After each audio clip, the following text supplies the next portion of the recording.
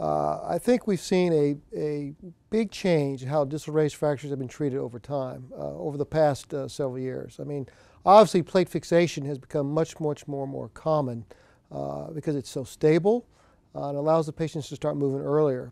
There's certainly lots of papers out showing the success of external fixation or pins, but there's a very good paper, comparing plate versus external fixation versus pins.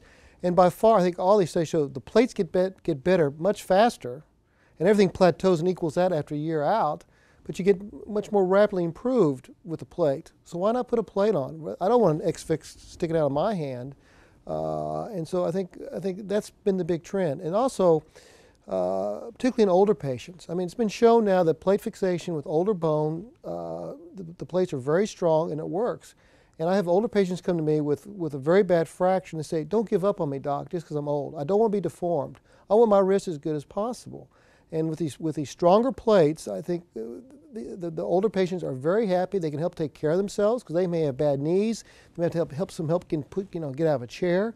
And they want a good wrist so they can continue on their activities. Because let's face it, we're all getting much more active now, older than compared to previous generations. So people want to keep being active, being independent, and be able to do things that they want to do. The key for us was that if we have an older patient with soft bone, we may keep them immobilized for 2 or 3 weeks because even though the plate's so strong, we don't want the bone to crumple over it. So we may immobilize an older patient for 2 or 3 weeks compared to a younger patient. We may start much earlier range of motion.